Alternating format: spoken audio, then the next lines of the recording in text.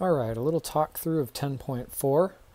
I've gone through and just kind of made notes and done a lot of the work ahead of time, and I just kind of want to talk about what's happening, where numbers are coming from, how we're getting those things, and so on and so forth.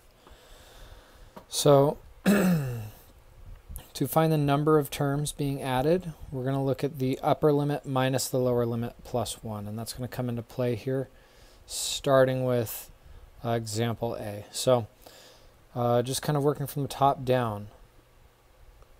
This is arithmetic, and what we're looking for is, would this create a linear pattern? A lot of times it will be like a number times a variable, and then subtract another number, add another number. You want to think, if I were to plot this, would it be linear? Would it make a line on a graph? And this would. Okay, so that's our giveaway for if it's arithmetic. So because of that, we are going to use our arithmetic sum formula, which I believe was from 10.2.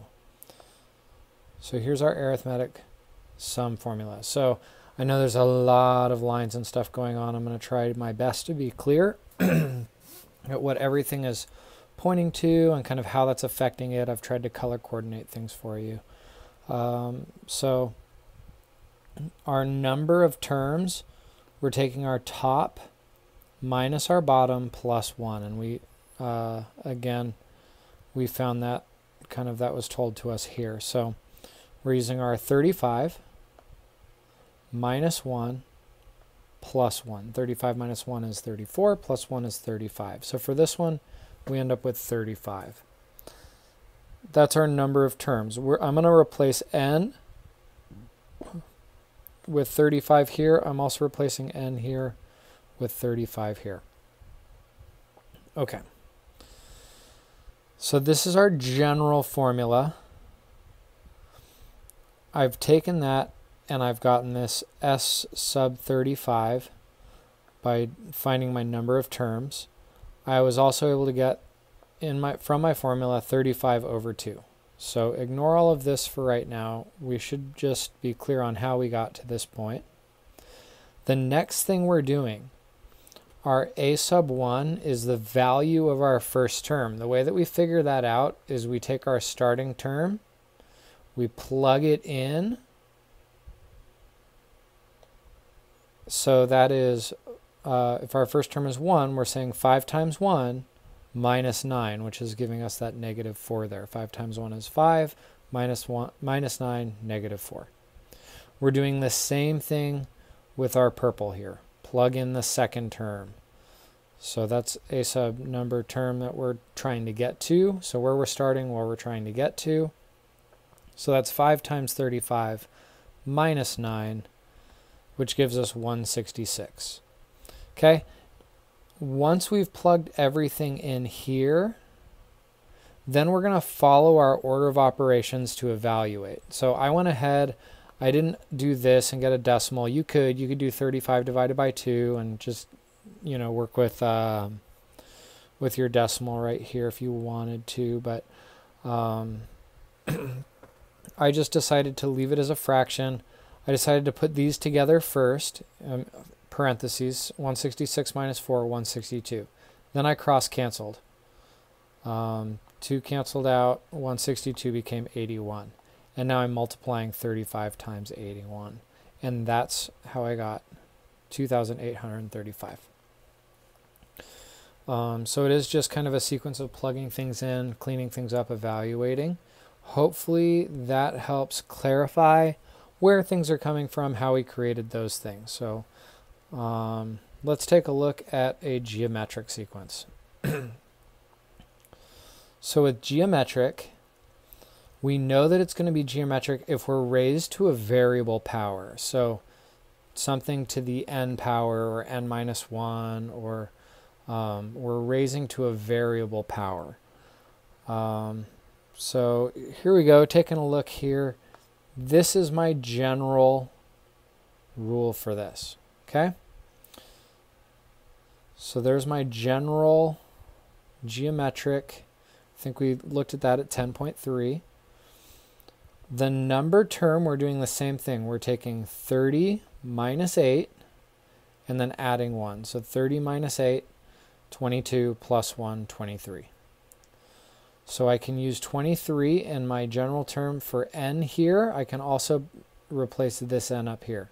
So if you see, I highlighted in blue both those places. So we're comparing the general rule to kind of what I've filled in here. Our a sub 1 is the beginning of the sequence. So in this case, we're using 8. That's our beginning of the sequence as at the 8th term.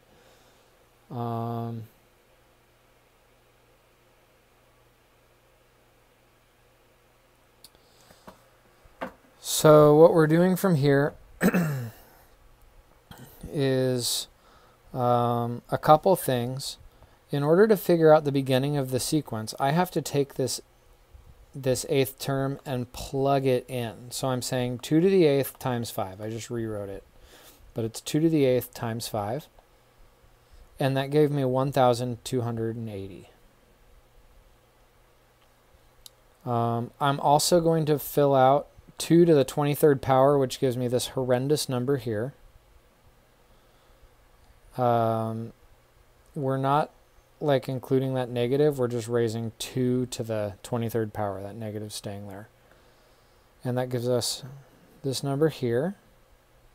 I then am just following order of operations and solving it out. So I'm doing parentheses first, that gave me this. Then I multiplied these two numbers together and got negative, is that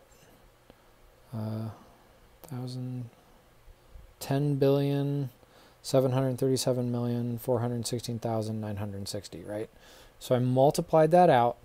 It's still negative and it's still sitting over -1. And then when I work that out, it just becomes positive. So that's how I got there.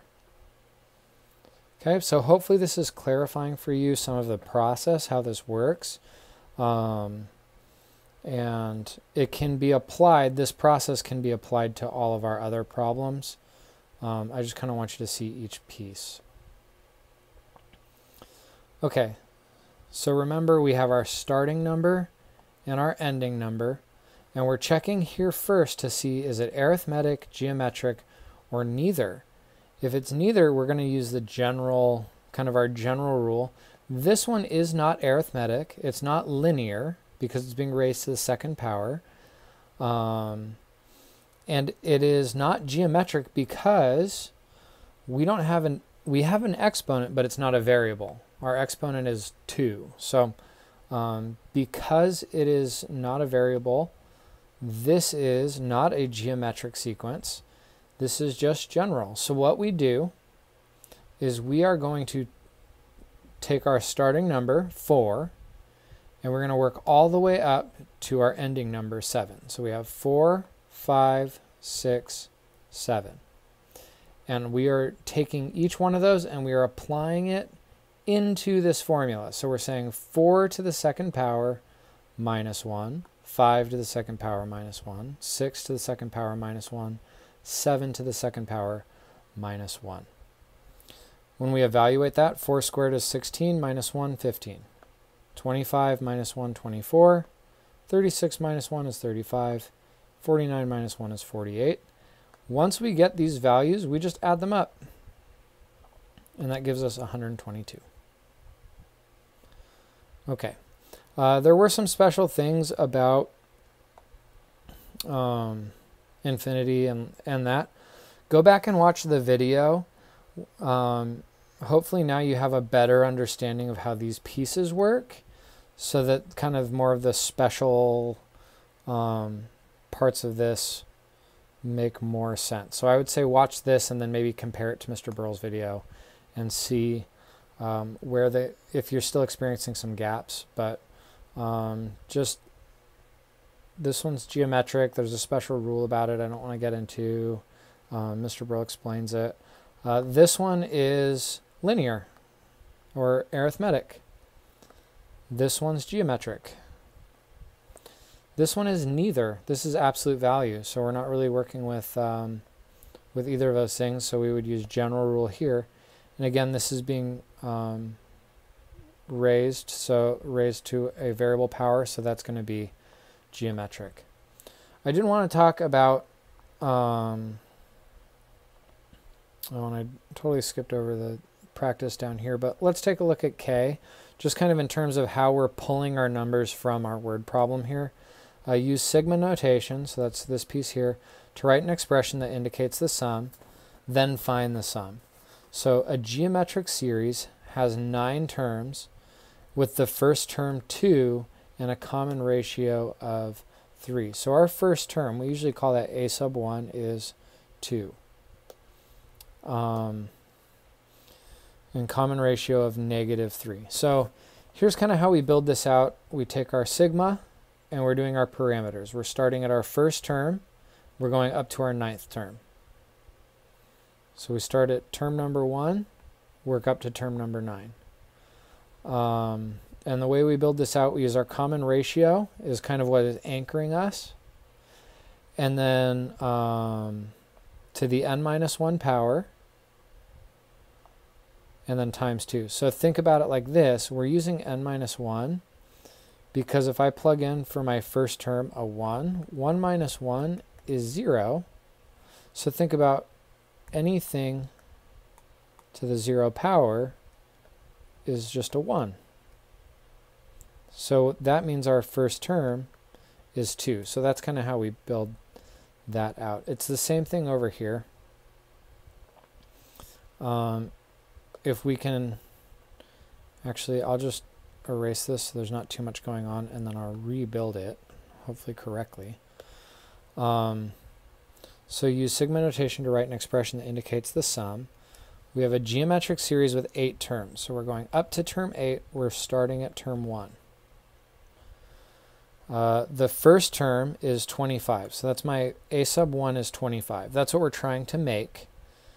We've been given the common ratio of 1/5. So we have 1 over 5. And think about it. It works out if we do 1 minus 1. So our first term minus 1, that's going to make 0. Right? Think about if I had 1 over 5 and I'm trying to create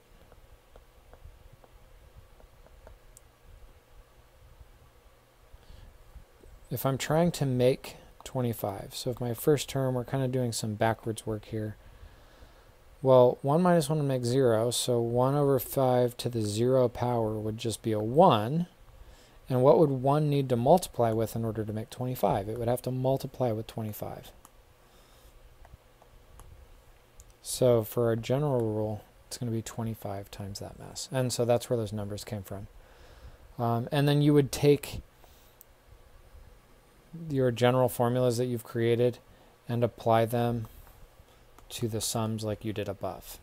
Okay, so I hope this helps you, and if you have more questions you can email, but we're taking a lot of what we worked on in 10.2, 10.3, and we're using a different notation than we're used to seeing to help us organize that. So I hope this is helpful.